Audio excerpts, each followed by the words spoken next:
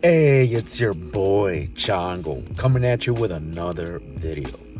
This video is Bill Burr Steinway Tower, brought to you by Izzy So Dope.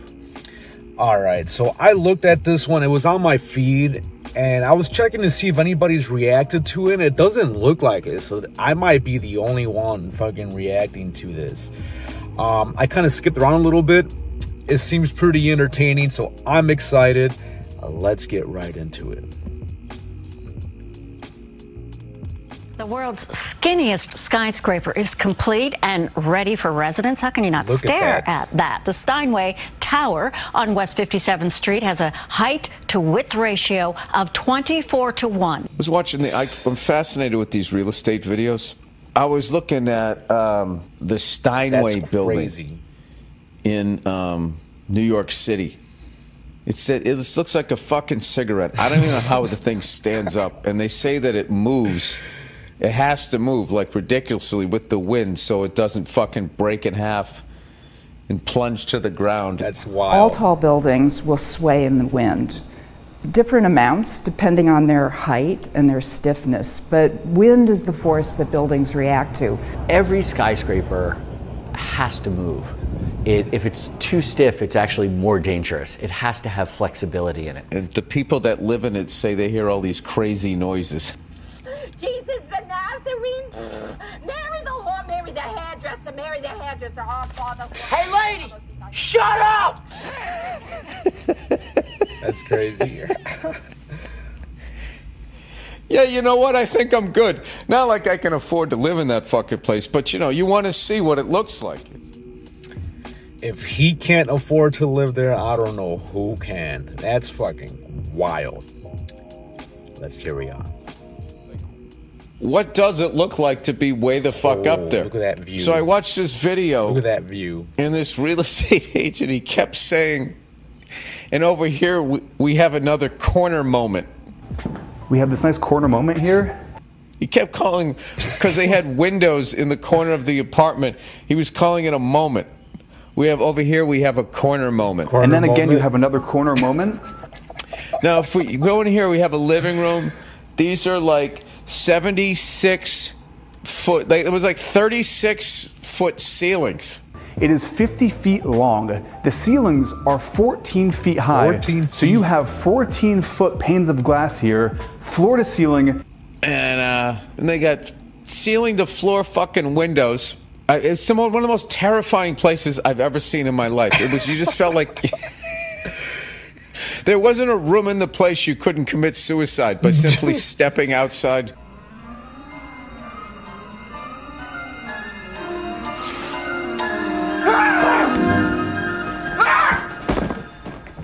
You know, crawling out the fucking window. I don't like ceiling to floor windows when I'm at a height where I could fall to my death. I kind of realized that watching this thing. I like when they go up to your waist. So, I mean, imagine if you fucking sleepwalk and you're in that fucking apartment, and I know you're not going to go through the window, but you bump into the window and then you just open your eyes like, ah!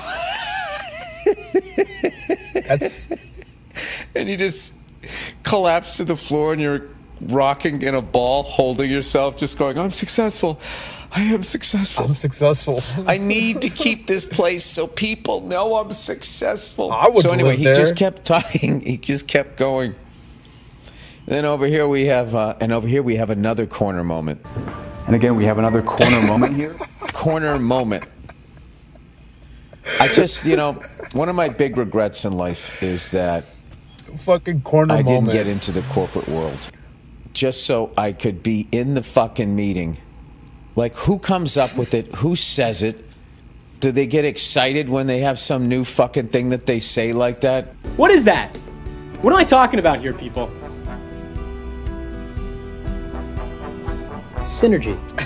You know, like when white people hear like new black slang and then want to try it out on their white friends and just casually throw it out there so they can seem down. Are you going down? Do you remember that commercial late at night? I'm going down. And then the announcer goes, are you going down? I'm going down. Are you going down? Sessions presents R&B hits from the 90s. Are you getting jiggy with it? With it? Do it on the down low, because nobody has to know. A corner moment, everybody. It's not the corner of the fucking room where the spiders are. It's a corner moment. And in this bathroom, we have one of those, yet again, corner moments here. I mean, you're having a corner moment. You should go over there and have some sort of emotional breakdown. Is that where you go and cry? When the stock market crashes and you have to leave? So this other guy was going like, when I first... I mean, he sounded like he was orgasmic. Just the thought of selling this apartment and him getting the commission, so he'd get this windfall of money, so he could go out and go buy a bunch of stupid shit he doesn't need. Hey, pal, get a load of this. Get a load? Huh? What do you think? I found it all in one shot, from the shoes all the way up to this. This was made for Johnny Bench. He didn't pick up, so they gave it to me. A catcher's mask. You know, like a Rolex Daytona patinaed. Here's something how dumb I am. No, I gotta finish this idea. So this fucking guy is just sitting there and he goes like, oh, I actually wrote it down. I always send these things to like Rachel Feinstein. She's like the person in my life that really seems to like I like her. On no idea who she is, but I like her.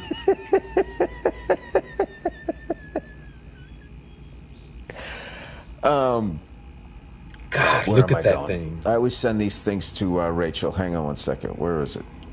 Nice. Oh, fucking... you know, one of these days I'm going to learn how to use my phone. Oh, this is the opening line when the guy goes into the apartment. The penthouse apartment at the Steinway. He goes... He was trying to wrap his head around how unfucking believable he thought this place was with its corner moments. And he goes, the whole video opens up, he goes, when you live above sound.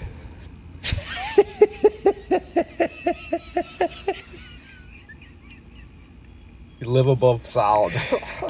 I was just like, you know, like when you start to watch a movie and you're like, oh man, this just the way it's shot, it looks good. And you can just feel like, oh, this looks good. And then there's just this killer opening line of the movie. You're just like, oh, dude, I'm fucking in. Allora, come stai, Leone? Bene. Okay. Let's talk business. The second I heard him say that, it was just like, I want to watch this guy barely controlling the level of saliva in his mouth as he talks. Oh, we have the pantry. 42,000 square feet of granola and flour. That view. Anyways, it's and also too, like the level that corporations are just squeezing people right now. They're going to cause a fucking revolution, I'm telling you. The level that they're squeezing people and the amount of people that are working 40 hours a week Apple and they have a job and they still don't make enough money to survive. And this fucking guy is up there. He wants to live above the sound of that.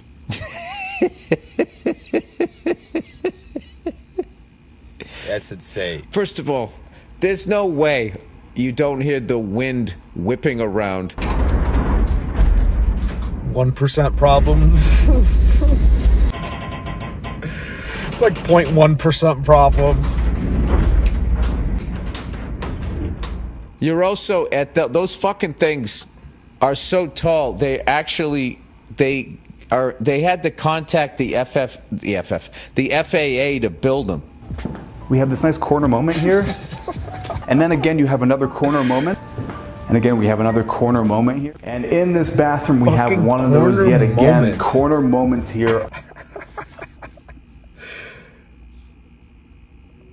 Fucking corner moments. All right, so a little about me. So your boy Chango was born and raised in the Chicagoland area. So I have had a chance to get on top of some big ass skyscrapers and shit. And I gotta tell you, when you're up there,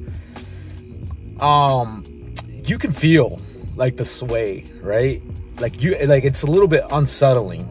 Now, I would imagine that some buildings sway more than others. And corner moment or not, if that shit's swaying too much, man, I don't know, man. Like, I might be a little uneasy, right? Like, I was on the Sears Tower, fucking John Hancock building. Like, I've been on a few of those big buildings, right? And I'm sure, like, in New York, like that one, you know, I don't think LA has a lot of big towers. Houston, maybe? I don't know.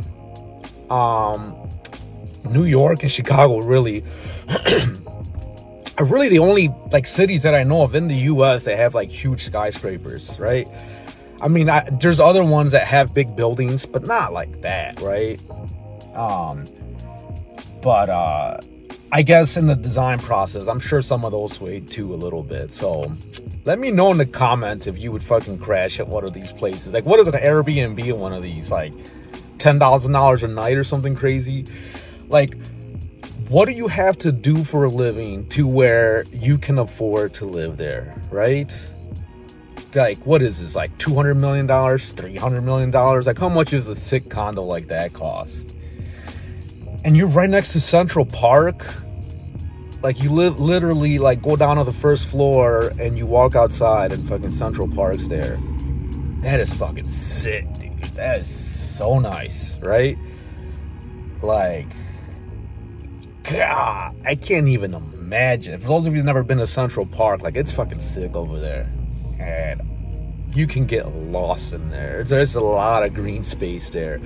And to have that on your front doorstep, like, that would be fucking amazing, right?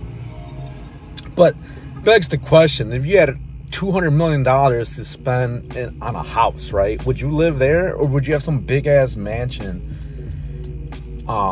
in Montana somewhere, right? Or would you live somewhere else in Hawaii? Comment down below. I'm curious to see where you fucks would live with that kind of money, right? I'm sure someone that can afford that also has a house in Hawaii, also has a house in Montana. I mean, because why the fuck not? When you got it like that. Like, you think they're making mortgage payments? I mean, maybe. I'm sure their accountant hasn't paid the minimum payment on it, and then they invest the rest, right? Not their accountant, but like their financial planner, whatever, right? Yeah, I don't know, man. Shit's fucking nice. I would not. I mean, I guess at that point, when you're that rich, does it really matter what you do with your money at that point? I don't fucking know. I don't know what it's like to have that kind of money, right? Logically speaking, I think it would be in your best interest to just make minimum payments and then just invest the rest of it, right? But at that level, I have no idea. That's just your boy Chongo talking out of his ass. Yeah, but I'm curious to see what you fucks would do with that kind of money, right? If you can only live in one place, right? What would you do with that? And don't tell me, oh, I would, like, spend $10 million on a house and then spend the rest of it on... No. If you had $200, $300 million, whatever, where on earth would you live?